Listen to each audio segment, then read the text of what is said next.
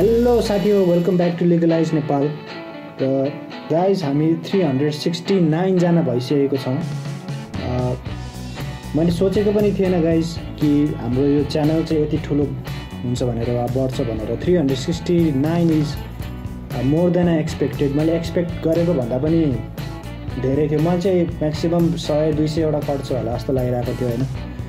र जुन एउटा पेसमा जुन रेन्जमा चाहिँ यो च्यानलको ग्रोथ भएको छ गाइज, त्यसमा तपाईँहरूको भन्दा अरू कसैको क्रेडिट छैन।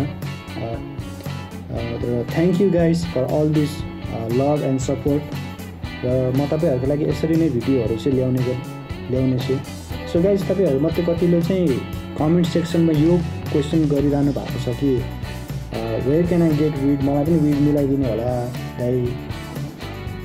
सो गाइज, एउटा कुरा चाहिँ sorry I have to tell you this कि म तपाईँहरूलाई विड एभाइलेबल गराउन सक्दिनँ अनफर्चुनेटली। किन भन्दाखेरि guys, cannabis is still illegal in Nepal होइन। र त्यसरी क्यानाबिस चाहिँ दिँदाखेरि वा कसैलाई बेच्दाखेरि चाहिँ त्यो मैले बेच्ने मान्छेलाई पनि रिस्की हुन्छ भने गाइज, त्यो किन्ने मान्छेलाई पनि रिस्की हुन्छ। त्यसैले त्यस्तो चाहिँ नगरौँ होला। र लेट्स सेयर आवर इन्फर्मेसन। हामी एकअर्काको इन्फर्मेसन चाहिँ एकअर्कालाई बाटौँ होइन। र त्यो कारणले चाहिँ गाइज क्यानाबिस लिगलाइजेसनको प्रोसेसमा पनि हामीलाई सजिलो हुनेछ भने हाम्रो यो कम्युनिटी जुन छ क्यानाबिस कम्युनिटी, त्यो क्यानाबिस कम्युनिटीमा पनि यो च्यानल मार्फत चाहिँ एउटा के पोजिटिभ मेसेज चाहिँ हामीले कमेन्ट सेक्सनबाट वा आफ्नो सोसियल मिडियाहरूबाट चाहिँ बाँड्ने गरौँ। किन भन्दाखेरि गाइज, यो च्यानलको मोटिभ नै त्यही हो कि हामी नेपालमा एउटा जुन एउटा क्यानाबिस कम्युनिटी छ त्यसलाई चाहिँ फ्लरिस गरौँ। र त्यो एउटा जुन क्यानाबिसप्रतिको जुन एउटा माया, रेस्पेक्ट र एउटा नेचरप्रतिको लभ र रेस्पेक्ट जुन छ त्यो चाहिँ हामी एकअर्कालाई बाटौँ र सेयर गरौँ। यो एउटा जुन लभ र रेस्पेक्टको एउटा कन्टिन्युएसन छ त्यो चाहिँ सधैँभरि रहिरहोस्। So guys, let's get back to the point, how to never run out of weed. So guys, काठमाडौँमा विड पाउनुको एउटा मेन सिक्रेट चाहिँ के भन्दाखेरि तपाईँहरूको कनेक्सन चाहिँ राम्रो हुनुपर्छ। किनकि weed is still illegal in Nepal र विड कन्जम्सन, सेल्स र प्रोडक्सन चाहिँ लुकीछुपी हुने गर्छ होइन। र त्यसैले पनि होला गाइज, विड पाउनु चाहिँ अलिकति गाह्रो छ। एनिवेज, तर तपाईँहरूको यदि राम्रो कनेक्सन छ र तपाईँहरूले मान्छेहरू चिन्नु भएको छ, तपाईँहरू ठाउँहरू एक्सप्लोर गर्नुहुन्छ, कति ठाउँमा मान्छेहरू तपाईँहरू चिन्नु भएको छ भने गाइज तपाईँहरूलाई विड पाउनु चाहिँ एकदमै सजिलो हुन्छ। सो गाइज, तपाईँ चाहिँ सकेसम्म आफ्नो कनेक्सन बनाउनु होला, आफ्नो साथीभाइहरूसँग सोध्नु होला। हामीमध्ये कतिजना साथीभाइहरू चाहिँ कस्तो हुन्छ भन्दाखेरि सिक्रेटली विड युज गरिरहेको हुन्छ र अरूहरूलाई थाहा हुन दिइरहेको हुँदैन, भनिरहेको हुँदैन क्या होइन।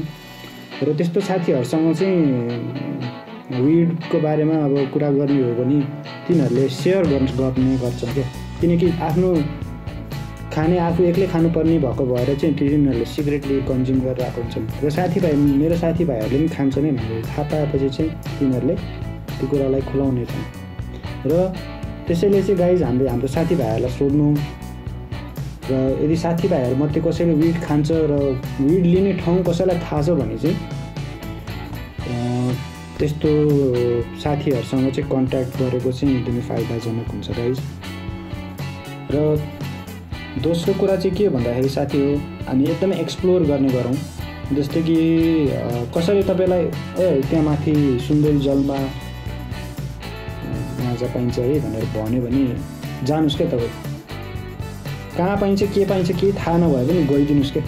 किनकि त्यहाँ जाँदाखेरि घुम्दाखेरि हामीले यसो अन्दाज लगाउन सक्छौँ कि कहाँ पाइन्छ के पाइन्छ भनेर। सो एउटा गाइज, तपाईँलाई म एउटा टिप दिन्छु। जस्तै कि कुनै एउटा भनौँ न कुनै एउटा गाउँमा तपाईँ जानुभयो र त्यो गाउँ तपाईँ घुम्नुहुन्छ र त्यो घरको बारीमा वा वरिपरि चाहिँ गाँजा फलिरहेको छ भने त्यो घरको मान्छेलाई चाहिँ तपाईँहरूले सोध्न सक्नुहुन्छ वा त्यो पसलको मान्छेलाई चाहिँ तपाईँहरूले सोध्नुभयो भने चाहिँ तिनीहरूसँग हुनसक्छ किनकि सिजन भए बेलामा तिनीहरूले चाहिँ क्यानबिसको सिजन भए बेलामा जुन फलिरहेको छ तिनीहरूले टिपेर त्यतिकै राख्ने गर्छन् र कसैले माग्यो भने बेचिदिन्छु भनेर राख्ने गर्छन् क्या। र त्यस्तोहरूसँग सोद्धाखेरि चाहिँ पाइन सक्छ भनौँ न होइन। र दोस्रो कुरा गाइज, यदि तपाईँहरू कुनै ठाउँमा जानुहुन्छ र त्यो चाहिँ अलि कस्तो भन्दाखेरि टुरिस्ट खालको एरिया छ, टुरिस्टहरू घुम्न आउने टाइपको एरिया छ भने त्यस्तो ठाउँहरूमा चाहिँ हाई पोसिबिलिटी हुन्छ क्या क्यानबिस पाउने। र त्यस्तो ठाउँहरूमा चाहिँ तपाईँहरूले यदि तपाईँहरूको आँखा राम्रो छ, तपाईँको नजर राम्रो छ भने कसले बेच्छ त भनेर तपाईँले चिन्न सक्नुहुन्छ क्या। मतलब मैले कुरा गर्दैछु यहाँ ठमेलको। र कति टाइम चाहिँ के हुन्छ भन्दाखेरि गाइज त्यो ठमेलमा जसले चाहिँ त्यो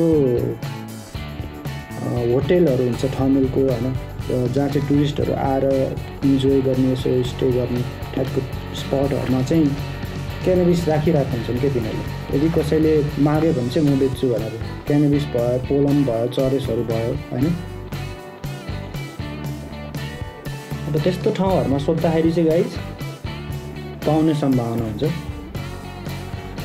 त्यही हो गाइज, हामी अब आफ्नो साथीभाइहरूसँग सोध्ने गरौँ, एक्सप्लोर गर्ने गरौँ ठाउँ होइन। र सकेसम्म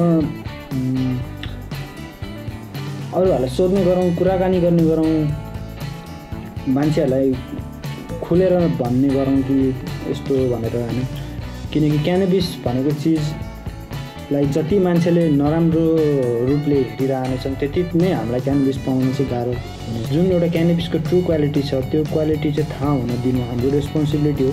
र यदि हामीले क्यानबिसको ट्रु क्वालिटीहरू अरूहरूलाई सेयर गर्न सक्यौँ भने के थाहा कि हामीलाई क्यानबिस पाउनमा वा पनि सजिलो हुन्छ कि।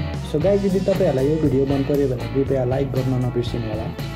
र यदि मेरो च्यानलमा सब्सक्राइब गर्नु भएको छैन भने गाइज कृपया मेरो च्यानलमा सब्सक्राइब गरिदिनु होला। र keep on showing that love and respect. Until then guys, I'll see you in another video. One love.